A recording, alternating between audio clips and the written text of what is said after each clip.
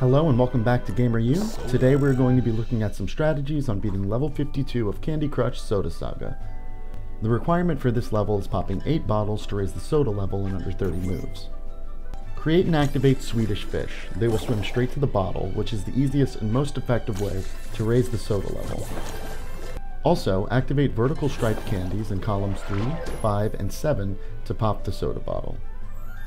To clear 3 bottles at a time, combine a Swedish fish with a horizontal striped candy to make the horizontal fish, which will swim straight to the bottle's row. Or combine 2 Swedish fish to make 3 active fish. That's it for this episode. Come on back for more tips and tricks on Candy Crush Soda Saga.